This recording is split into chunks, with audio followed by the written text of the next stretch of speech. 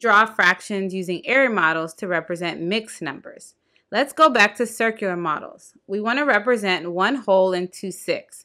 So we draw one circle and shade it all in to represent the one whole. And then we need another whole drawn as a circle.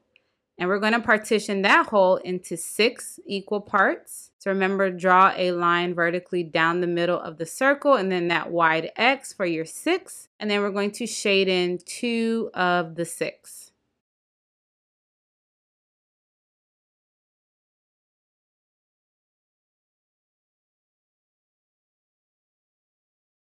Next, let's represent 2 3/8. So we know we need 3 wholes. 2 of them we're going to shade in the whole circle. And then that third whole we're going to partition into 8 equal parts because that's what the denominator shows. So a line vertically down the middle, a line horizontally across, and then an X partitioning each fourth to create eighths, and then shade in 3 of the eighths. Now let's represent 5 1/4. So we know we need 5 wholes. So we're drawing 5 circles and shading them all in to represent our 5 wholes.